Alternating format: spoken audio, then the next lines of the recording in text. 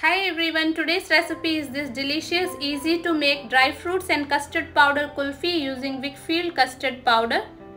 Here I have taken some cashew nuts, almonds and pista, add it to a blender jar. Now make the dry fruits powder. So our dry fruits powder is ready. Now keep it aside. Take half cup of milk, add 3 tablespoons of Weikfield custard powder to it. Mix it well without any lumps. So our custard mix is ready. Keep it aside also. Keep a pan on stove, add half liter of full cream milk, half cup of sugar, adjust sugar according to your taste. Keep stirring and bring the milk to a boil on medium heat. So the milk has started to boil nicely. Make the flame low, add the dry fruits powder and the custard mix to it. Keep stirring and cook this mixture for 4 to 5 minutes on low flame. So this mixture has started to boil.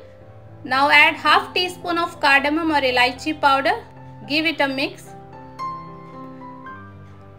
Switch off the stove. Take it off from flame and mix it once more. Let it cool completely. And the kulfi mixture has cooled completely. Now I have transferred it to kulfi or ice cream molds.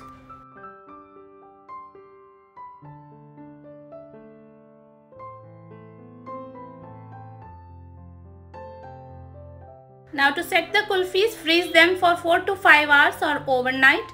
To unmold the kulfis, keep them in normal tap water for few minutes and see how perfectly our kulfi has come out.